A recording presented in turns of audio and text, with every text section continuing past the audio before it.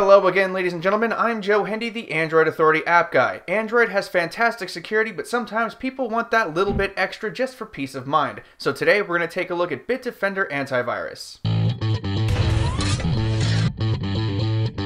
So what does this app do? In terms of functionality, this app does a bunch without requiring you to do much of anything. On the user's end, you simply press the on button, close out of the app, and forget about it. Meanwhile, the app will keep an eye on your apps and storage to make sure nothing bad gets in. That's really it, folks.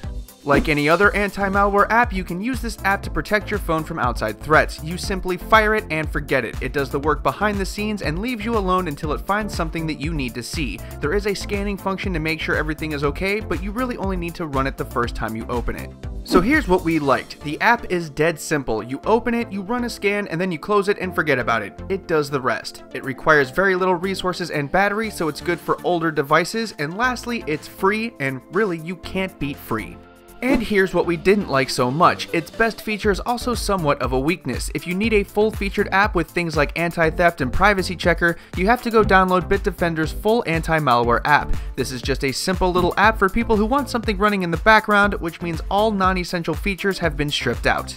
All in all, we thought this was a pretty good little app. It doesn't get in the way and hog resources like full-featured apps do, and there's no reason why it can't work well on older devices or devices with lower specs. Even though Android has great built-in protection, some people want that little something extra, and that's what this app will give you.